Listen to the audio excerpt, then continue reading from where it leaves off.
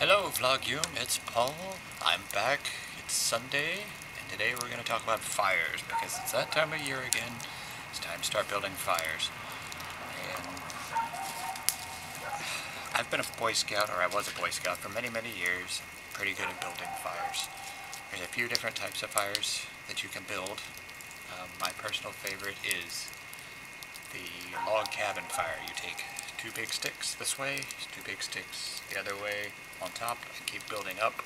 Looks kind of like a step pyramid, or a ziggurat if you know what that is. There's the teepee fire.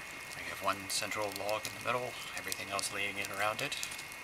There's the lean-to fire, where you build a little cradle thing.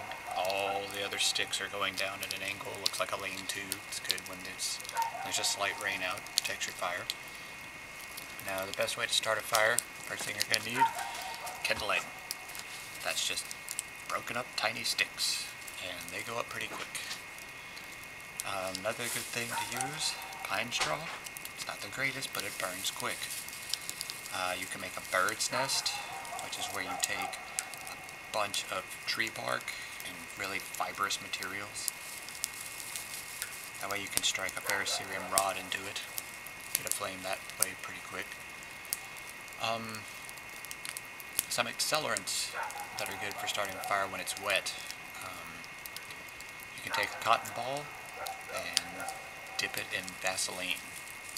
That will stay burning for quite a while. Pine resin, or pine sap, also a good long-lasting accelerant.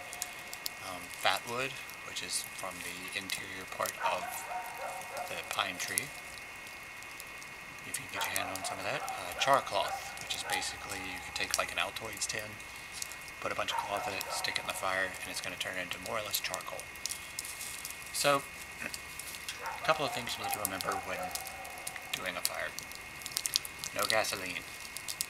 I know a lot of people use gasoline, but that's bad. That can lead to a whole lot of problems. Same with lighter fluid. If you do use it though, however, I suggest you keep it at least 10 feet away. More preferably. When you're out camping, keep your tents at least 20 feet away from the fire, because most tents are nylon, and nylon goes up pretty quickly.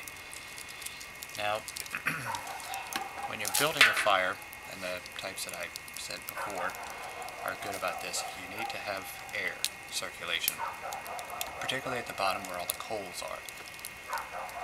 And what that does is it just kind of creates a convection. So, blow into the bottom of the fire. That also helps. Make sure that everything's packed in really tightly. So that's about all I could think of for right now, fire-wise. I will leave you with a lovely parting gift shot of my fire tonight. Goodbye!